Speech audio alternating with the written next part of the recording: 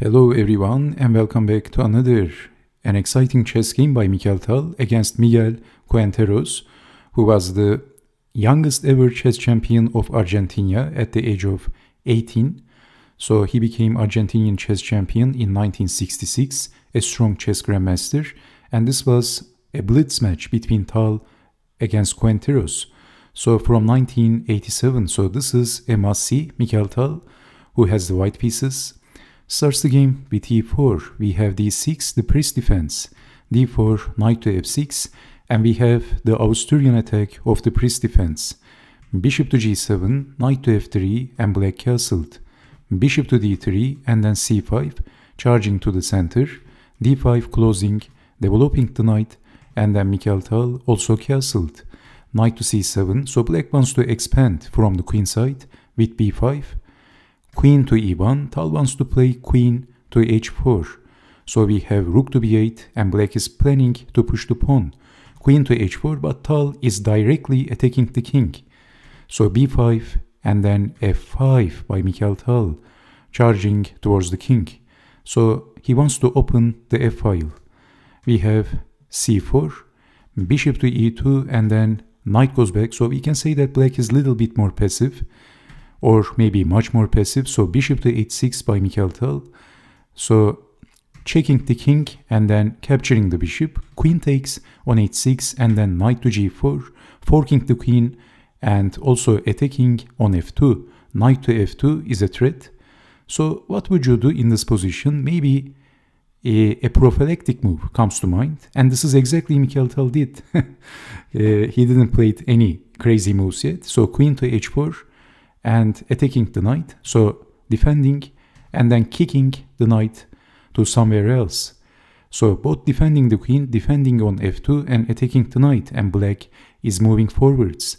Knight to e3, forking the rook and also attacking on c2, so maybe rook to c1 comes to mind, defending both of the threats, both of the targets. But Mikhail Tal played this time an incredible move. Well, he played queen to h6 and not defending the rook, but we have b4, and we know that when Mikhail Tal plays chess, one mistake is all it takes. So he needs one mistake that he is going to be able to exploit it, and he is going to defeat his opponent. So in this position, in between move, black is attacking the knight, and Mikhail Tal played knight to g5, not moving the knight. An incredible move, another amazing move by Tal. And look at this position. The rook, the knight, they're all hanging. But we have bishop takes on f5.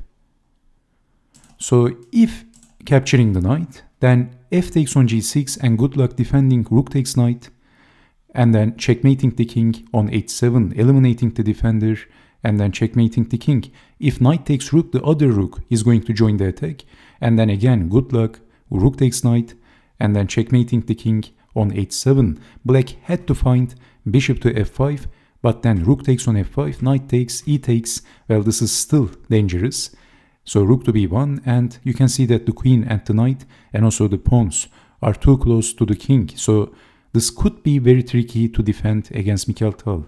But black is holding his ground, although white is slightly better in this position, believe it or not. So anyway, so in this position, after b4, this amazing move happened. Knight to g5 and not defending the knight or the rook. Amazing.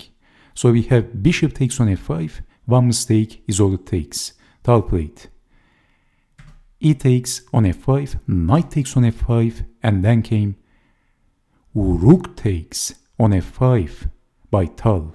So g takes on f5, and it is white to move. Tal played another amazing move, and after that move, his opponent resigned. I wonder if you can guess that move. What would you do if you had the white pieces? So let me give you a few seconds. If you want, you can pause the video. It is a tricky move, but not a very difficult move to find. Okay, so Tal played knight from c to e4. Absolutely fantastic. And basically the immediate threat is knight takes knight, check, king over, and then queen takes on h7, lights out. And if capturing the knight, this is going to open the f-file, rook to f1, and good luck, rook takes knight, and pawn takes rook, and queen takes on h7, checkmate. And believe it or not, but in this position, there is no reasonable defense.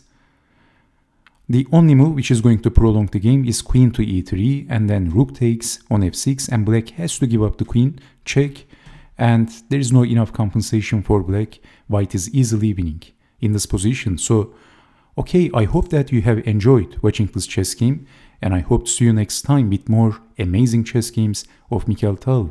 And Tal defeated his opponent with scoring 7 wins out of 10 games. So again, thanks again, stay safe, and bye bye.